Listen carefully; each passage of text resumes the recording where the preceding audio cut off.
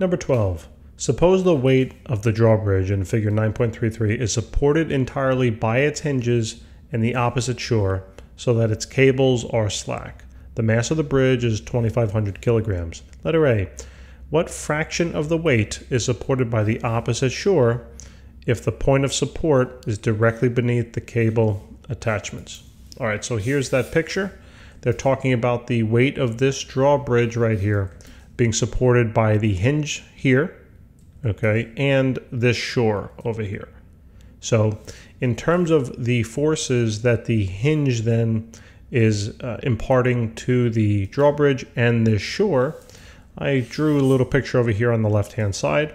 The force of the hinge then, all right, is pointing directly upwards, and the force of the opposing shore is pointing also directly upwards because the center of mass is pointing downwards, okay, and therefore the weight, right? That's the force there. So what we are tasked to do is we are tasked to find the fraction of the weight supported by the shore. So the fraction of the total weight, that is. All right, so if we, just look at the general nature of this picture should look like a torque picture, right? We have a certain lever arm of sorts, and there are several forces acting on that rigid arm at several distances. So since the bridge is not moving, we know that it is in equilibrium, and therefore the sum of the torques will all equal 0. Now, in order for me to start talking about torques, I have to find a axis of rotation somewhere along this black rigid bar. Now, you can basically choose anywhere you want, but one particular location will be better than most others because it will make our problem solving a lot easier. So what I'm going to do is I'm going to choose the axis of rotation to be right here, okay, where I'm dotting it. The reason why I'm going to choose it to be there is because, remember, I'm trying to find the fraction of the weight supported by this shore, okay, and I actually want to try to take this out of my equation. So if I put the axis of rotation right beneath this force, the lever arm for this force is 0 because it's right at the axis of rotation. So the torque just drops out. So basically now if I assume my axis of rotation is here, I have now only 2 torques, okay, in my problem. I have 2 forces acting on the rigid bar, that is, and then therefore they produce 2 torques.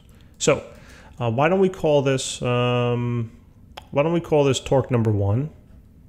Actually, it doesn't even matter. I'll use the shore and then the weight. Okay, so we'll say that the force of the torque at the shore. Remember, this force will be, or this torque, I should say, being produced by that force is positive because it would cause a counterclockwise rotation, and the weight then would produce the clockwise rotation. Therefore, that weight, the torque produced by that weight is negative. So torque at the shore minus the torque at the center of gravity will be equal to 0. Right? This says that the torque at the shore will be equal to the torque at the center of gravity. Now let's expand on those 2 terms. Okay, so here we have R at the shore, F shore, sine of the lever arm relative to the force at the shore will be equal to R center of gravity, F center of gravity, multiplied then by sine theta at the center of gravity. Now you can notice that, right, all of these angles between the lever arm and the forces are 90 degrees. So therefore sine of 90 is 1, so they just cancel. Okay? And now what we're after, remember, we're after a ratio, aka a fraction as they asked us, that the opposite shore is supporting, or the fraction of the total weight that the opposite shore is supporting. So really what I'm going to do here is I'm going to solve this for the force that the shore is exerting on the bridge, and then I'm going to take this force and divide it by the weight of the shore. Okay, excuse me, not by the weight of the shore, by the weight of the drawbridge. Okay. Something else that you could do is instead of doing it all, instead of doing too much work in that particular method, you can realize that basically what I want to find, right, is the force that the shore produces on the bridge and divide it by the total weight, right, the force due to the weight. And the force due to the weight is actually going to be the same as F sub CG.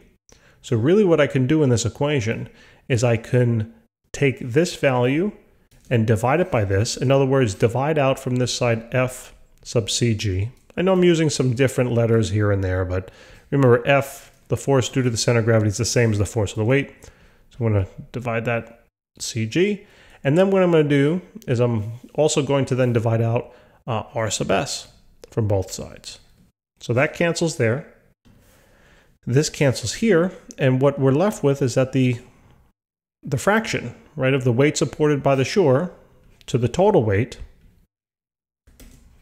will be equal to the lever arm of the center of gravity divided by the lever arm to the shore from the axis of rotation. Isn't that quite interesting? It's so simple. It works out to such a nice little fraction. So this comes out to be F sub S over over CG is equal to the lever arm of the center of gravity, which was in my picture here 1.5, and divided by the radius. The radius, but the lever arm for the force of the shore. And that it would be that total distance, right? Which would be 1.5 plus 7.5. And what does that work out to be? Looks like it's going to be about 1/6. Right? Yeah, that works out to be 1/6.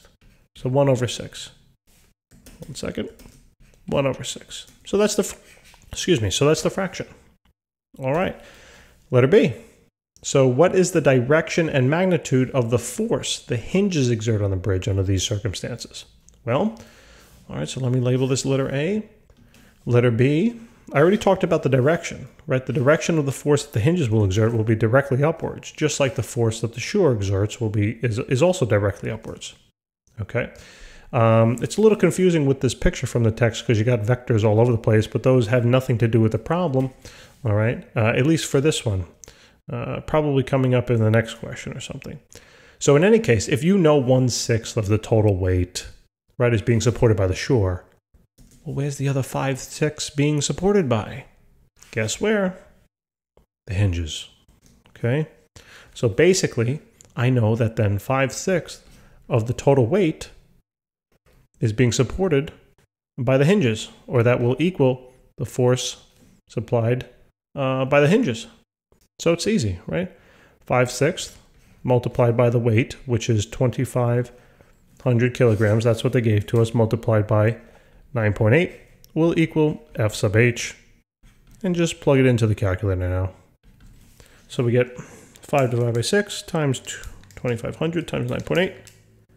And here we get a value of about 2.04 times 10 raised to the 4th.